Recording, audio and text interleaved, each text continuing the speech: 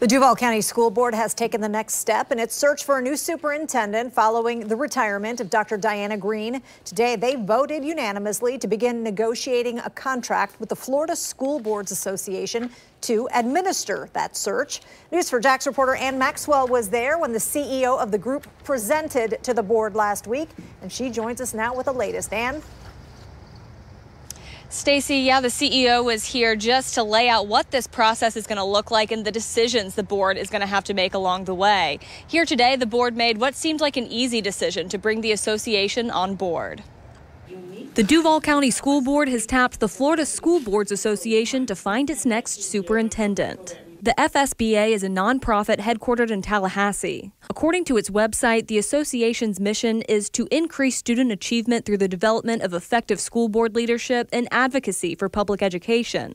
It also conducts superintendent searches. School board member April Carney says she's heard good things about the group in talking with colleagues in other Florida counties. There was not one negative comment.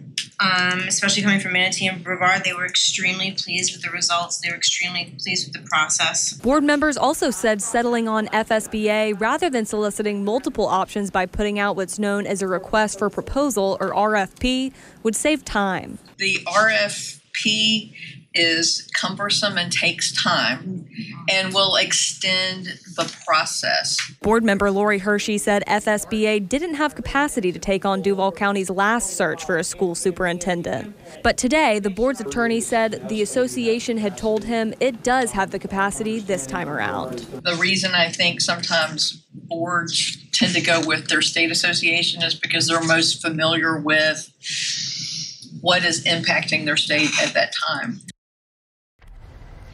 And as we heard here last week, there is a lot going on in Florida education right now. The CEO of the FSBA said that it's getting harder to attract candidates from out of state and superintendent salaries are rising. And despite the association's focus on Florida school boards, the search for a new superintendent will be national. Reporting live from the South Bank, Ann Maxwell, Channel 4, the local station.